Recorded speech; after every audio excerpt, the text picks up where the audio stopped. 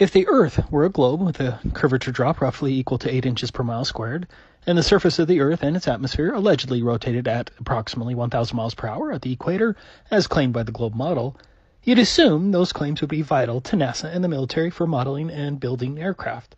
Instead, you'll see through declassified documents that government agencies and their contractors repeatedly assumed a flat and stationary Earth.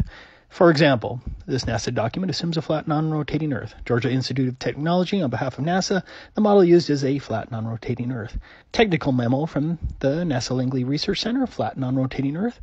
NASA Technical Memorandum, flat, non-rotating Earth. NASA publication on the derivation and definition of a linear aircraft model, flat, non-rotating Earth, and flat, non-rotating Earth. NASA contractor, flat, non-rotating Earth, and flat Earth assumptions. NASA Ames Research Center, non-rotating flat Earth. Army Research Laboratory, flat Earth. Army Research Laboratory, propagation of electromagnetic fields over a flat Earth.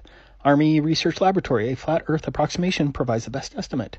NASA Technical Paper, stationary atmosphere over a flat, non-rotating Earth. NASA Technical Memo, a non-rotating Earth. MIT Department of Aeronautics and Astronautics, flat Earth, flat Earth. NASA Memo, flat, non-rotating Earth. NASA Contractor Report, assumption based on the Earth is flat and non-rotating. NASA Technical Memo, flat, non-rotating Earth. NASA Technical Paper, stationary atmosphere and flat, non-rotating Earth assumptions. NASA Technical Note, flat, non-rotating Earth. NASA Langley Research Center, flat, non-rotating Earth. Army Research Laboratory, these equations assume a flat Earth. Even the Soviets made their assumptions based on a flat Earth.